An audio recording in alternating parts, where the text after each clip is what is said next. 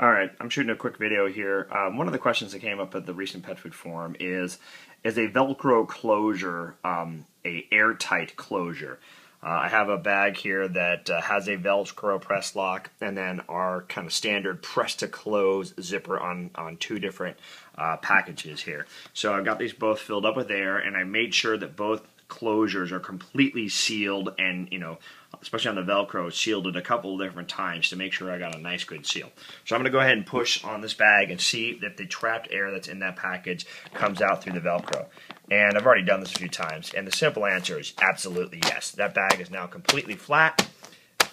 The air came right out of that Velcro.